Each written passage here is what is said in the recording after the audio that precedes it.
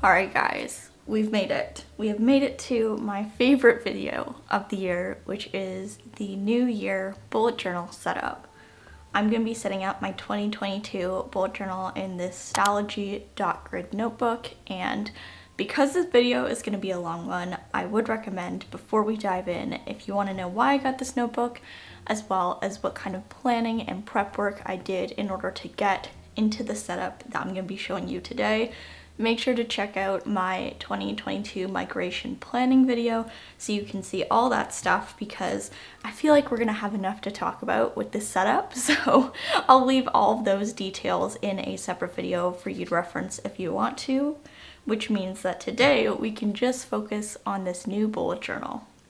So for this front cover page, because this is kind of an attached page, I'm not going to do too much on this, but I just want to have something on here that says 2022, and I also want to add a touch of decoration, and the way I like to do that is through stamping.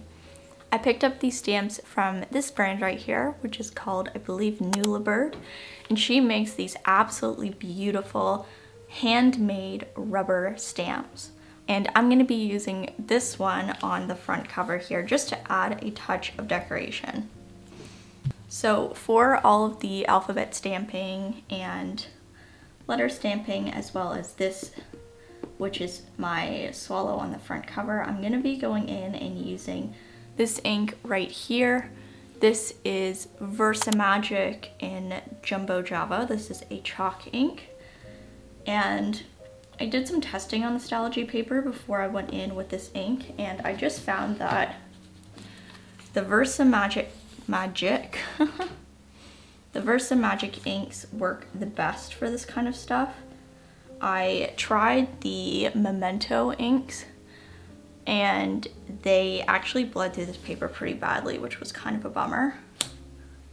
Oh, beautiful! Oh, I love that. Anyway, this year, guys, and I'll tell you this as I'm stamping 2022 right under my bird here. This year, I've decided that I am over using black pen in my journal. And instead, I really want to use brown because I just find it more warm. It's, I guess, nicer on the eyes, and yeah, I don't really know, but I decided I really wanted to use brown in my journal this year. So that is what we are going to do. I'm going to be using Jumbo Java for all of the ink and stamping on these spreads. And then if you see this pen up here, that is the Zebra Sarasa Grand in, what is it in? Oh wow, that came out really nice. In brown gray. And that is going to be my pen of choice for most of the year. And as I say that, here is a close-up of my cover page. And now we are going to be getting into the main part of my journal setup, which is going to begin with the index page.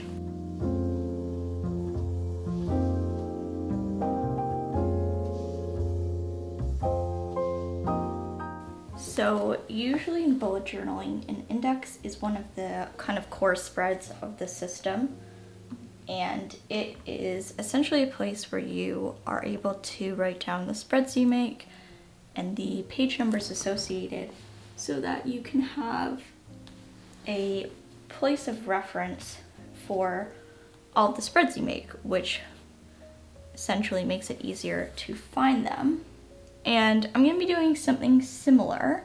The only difference is that I won't be adding page numbers to my index because my notebook doesn't have page numbers and I don't really want to go through and add them all. So instead, what I'm going to be doing is just writing the spreads that I do create. And I won't have a page number associated with it, but I still wanted to create an index because I want to have that kind of at a glance view of all the spreads that I do have in this journal in case I want to look back on it later. So I'm going to leave this page blank for now, and I'm just going to go ahead after this setup is done and write down all of the pages I made today This is also a good opportunity to show you guys how my headers are going to look in this setup. This is kind of the way I like to make all of the headers for most of my spreads. I just do some stamping at the top with the name of the spread, and then 2 horizontal lines with pencil. I really like pencil because it makes cleaning up mistakes a lot easier, and I just find that a lot more relaxing and less stressful. And this is going to be kind of the heading style you'll be seeing throughout the video.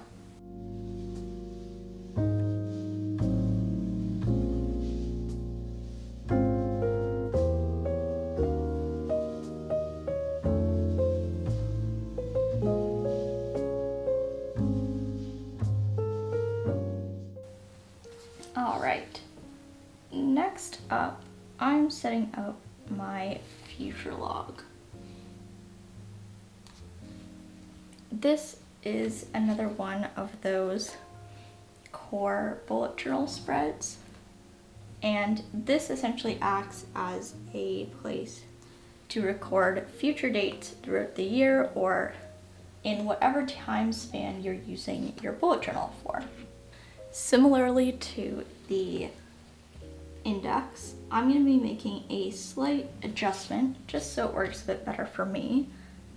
And instead of recording future dates in this guide, I'm going to use this space to record the monthly highlights and big things that happen during the year. The reason why I'm doing this is because I actually use a Google Calendar or a digital calendar for any type of scheduling or kind of future planning already. And that's something that I introduced this year and have found works really, really well for me.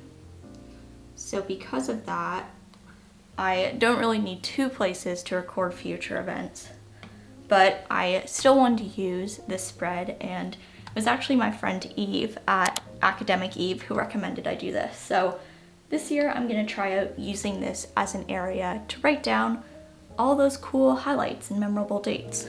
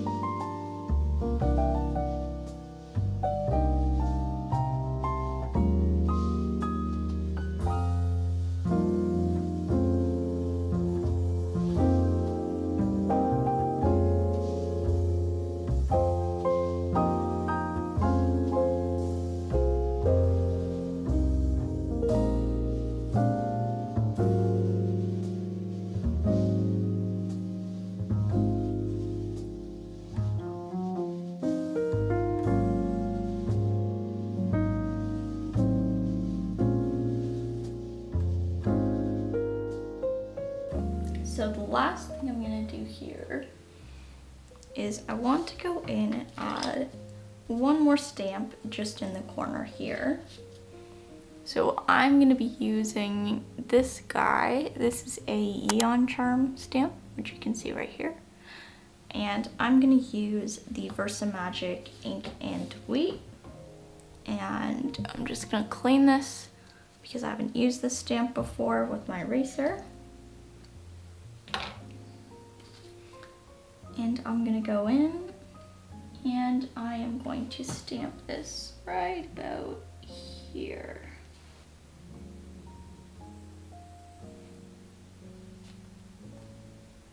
There we go. So we have a nice little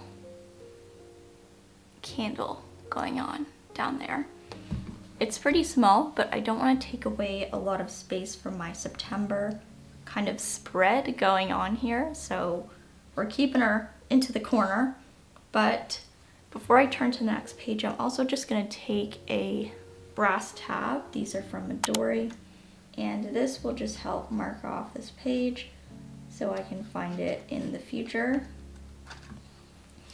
since I don't have any like ribbon bookmarks or numbers in this notebook, so using a tab will just help me reference this a little more easily, which is always nice. Alrighty, we are moving along. So at this point, we are kind of departing from the, I guess what I would call or consider the core bullet journal spreads that are introduced in the bullet journal method and the how to start bullet journaling video. And now we're going to be getting into the more personalized collections that I like to make in, oh, see, this is why I like pencil, because I want to draw this one square lower. So it's these moments that I really appreciate using pencil for my lines. But as I was saying, I am now going to be setting up a bunch of collections, like a lot, that I like to make just for me, and they're customized to how I like to organize my journal for my life. So the first one that I'm just setting up right now is what I like to call my projects spread. So this is a spread where I like to write down any projects I want to do during the year, anything of that kind of description. The way I like to think about projects is that they are any kind of task-based kind of thing that is requiring me to do more than one like to-do list item or task. So this can include things like, one that I can think of that I do every quarter is my wardrobe inventory, where I like to remember and make an effort to go through my closet and see what I have in there and make sure that everything in there is still stuff that I wear. And that is kind of a multi-step process. It involves me going through what I have, sorting things into keep and give away and sell piles. And then it also involves me reorganizing my closet if I need to, if I have a lot more of one thing, so it's not really fitting the same way as it used to. All of those tasks kind of collect into the one project, being my wardrobe inventory. So that's kind of an example of what I would consider a project to be. And I like to write these down in one spread just so that it's kind of a dumping ground for things that I want to do, and then it's all here so I don't forget to do any projects that I've been meaning to get done. So the way I like to set up this spread is really easy but very effective. And I essentially divide the page into 6 months. So 6 months are gonna go here. I have ink on my hand. 6 months are gonna go here. And I kind of create categories for each month using this thing called the Alistair list, which I'll show you how to do now. So on the left page, the first thing I do is a dot. This is to symbolize any projects that don't have a date or a month attached to them, or I just don't have an idea of when I want to do it. And then I write January through June here. And each month has its own column where I can put a task signifier for each project. So that's how I mark which month I want to do that thing. So I'm going to repeat that over here, but instead of doing a dot, I'm going to start with July, August, and then instead of doing a dot, I like to do a forward arrow. And this is a place where I can write down any projects that I want to do in the future. So maybe they're 5 years in the future, maybe they're just next year in 2023. And I obviously don't have room during these months to write all those down, but I want to still note them down. So that is what that signifier is for. And besides that, that is the project list complete. It's really easy, but it leaves me lots of room to jot down all the things I want to do, which is why I really like it.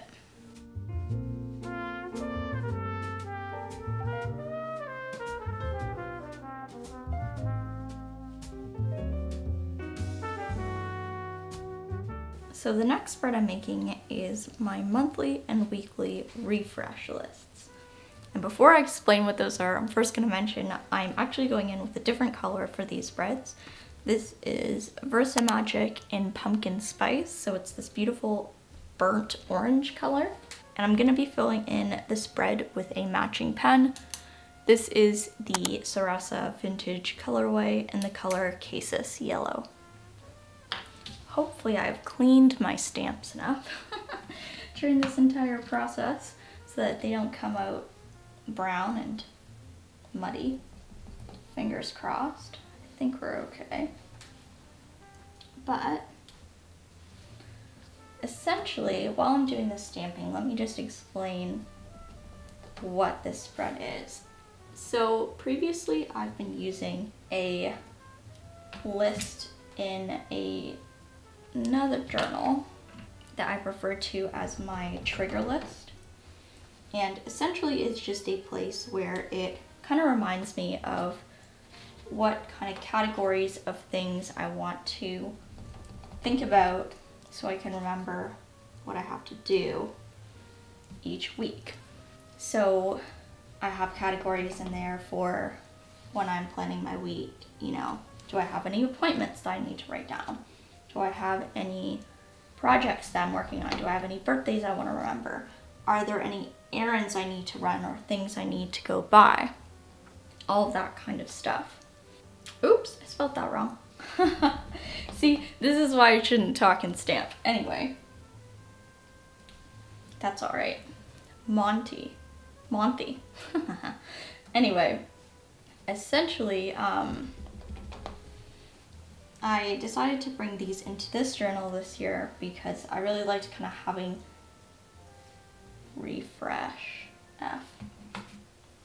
a space to write down all of the things I want to kind of jog my memory on when I'm planning the week. So that is what these spreads are going to be, and I called them monthly and weekly refresh because I felt like that word kind of described what this process was in a more positive way than the word triggers.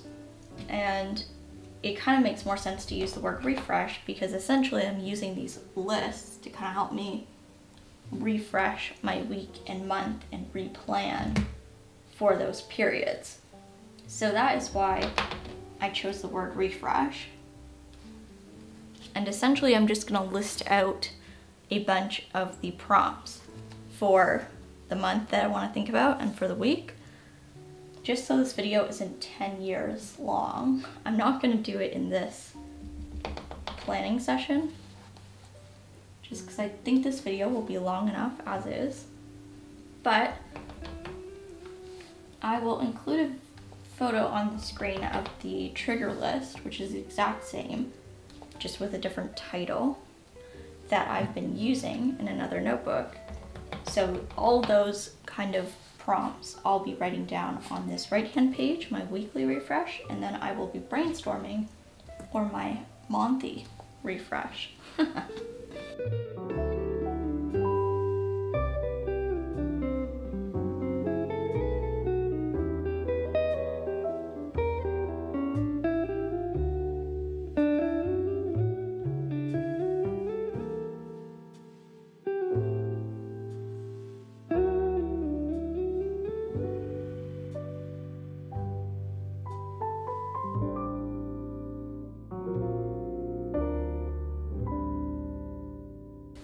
Alright, so the next set of spreads are all kind of similar to each other. The categories are just a little different, and these are all kind of the things I did during the year spreads.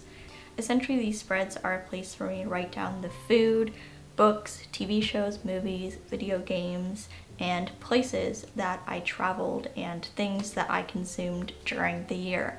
So all of these are going to be the same, I just have one page dedicated to a different type of thing, whether that's food, television, video games, etc. So I'm gonna whip through these pretty quick because they're all kind of the same spread, just being repeated with different categories. Alright, so I just did the other ones off camera so you guys weren't sitting here for like 10 years looking at the same thing over and over in this weird journaling loop. But I'll just flip through all these kind of collection spreads to show you what I did do. So we have the food on the left here. This is recipes or food I ate that are like top picks during the year, because I love trying new things and new recipes. So I want to record the ones that I really, really loved for future me to look back on. Books I read this year. I should have maybe done 2 pages for this, but we'll see what happens.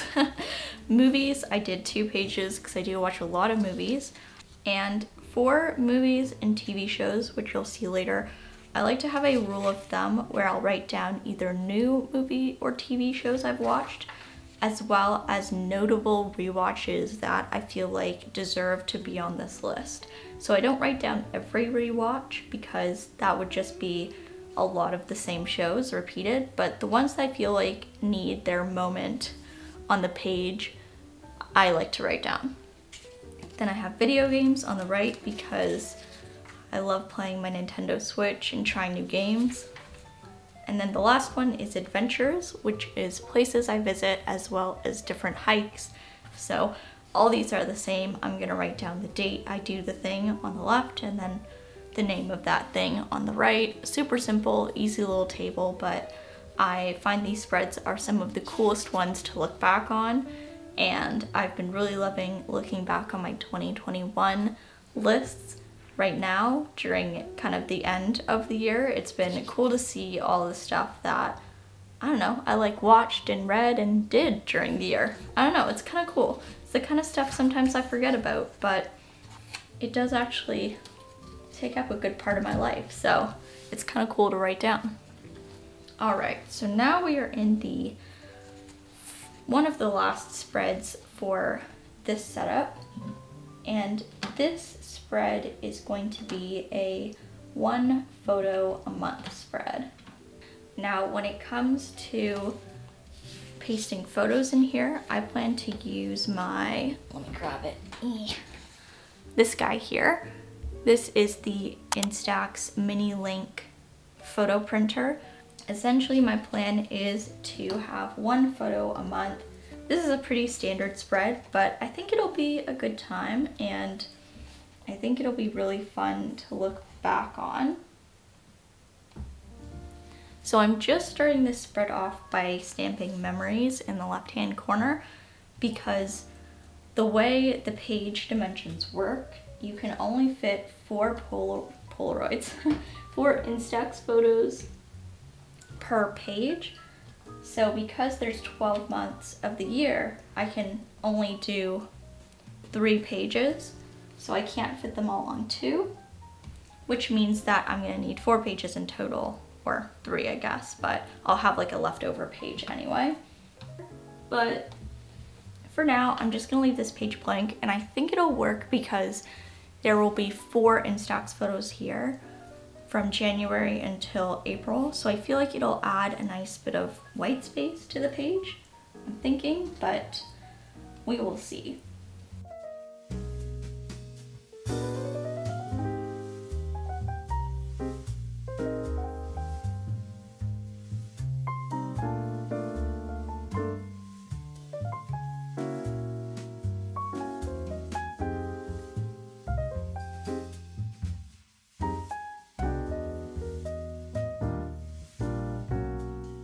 All right, I've changed my mind. As soon as I took out my Instax photo here, I kind of lined it up like this. I felt like 4 on the page would be like a lot going on.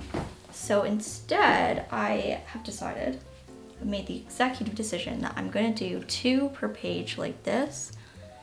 And then that will mean that I will use 6 pages, 4 on each page for all 12 months of the year. So I'll have January, February, March, April, and then the next page will be May, June, July, August, and then September, October, November, December. And I kind of like that because then I will have each spread represent a quarter of the year, or maybe a third of the year, but 4 months of the year. So I feel like numerically it makes sense in my mind.